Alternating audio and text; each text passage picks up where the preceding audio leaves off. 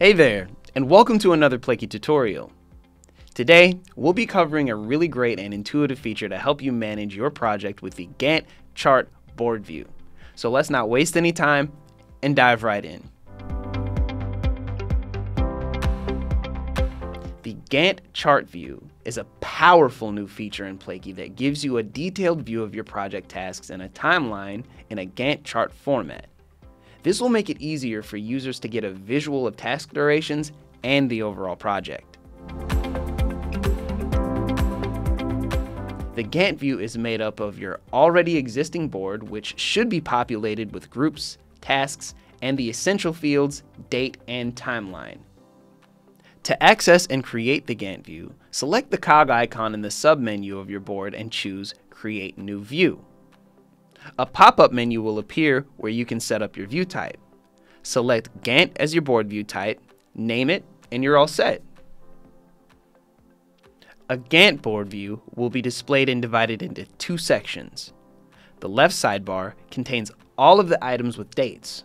The right sidebar displays tasks as horizontal bars along a timeline to give users a clear visual on task duration. To adjust the view settings and customize the Gantt view according to your specific project requirements, simply click on the settings icon located at the top right corner of the interface. Here, you'll be able to set up Gantt fields, define grouping, coloring, label criteria for items, and choose additional view settings to better fit your project process.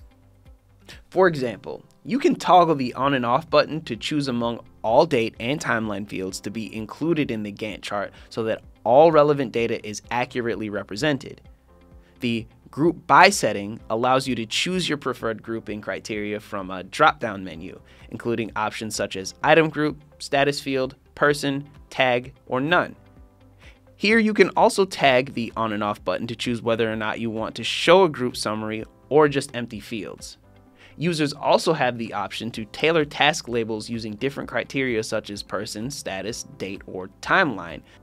So for instance, selecting the person field allows you to identify who in your team is responsible for each task along the timeline. Also, you can customize the coloring criteria for tasks and choose to apply the color of any status field or none. If none is selected, tasks will be displayed in gray. If preferred, users also have the option to show a time indicator that displays as a vertical line in the chart to highlight the current date and time if the time period is set to day. Just when you thought it couldn't get any better, we have even more ways to enhance your Gantt view experience. You have a variety of functions provided to customize and manage your tasks. For example, users can drag and drop items by moving them along the timeline to adjust the schedules. There is also the Auto-Fit button that adjusts the timelines to fit into a single view, and the Now button narrows the timeline down to the current day or project. Users also have the option to zoom in and out of the timeline for a detailed look at tasks. Tasks can also be filtered, sorted, exported, and can be looked up in a search bar for convenience. Now you have a nice, new, and user-friendly tool in your belt that you can tackle your projects with. You have a useful visual representation of your tasks that's fully customizable and great for better planning and tracking progress. Thank you so much for watching this video. We hope you found this info useful, and if you want to see more of these awesome tutorials, you can always visit our website at www.plaky.com or check out our YouTube channel. That's all for now, and we'll see you next time.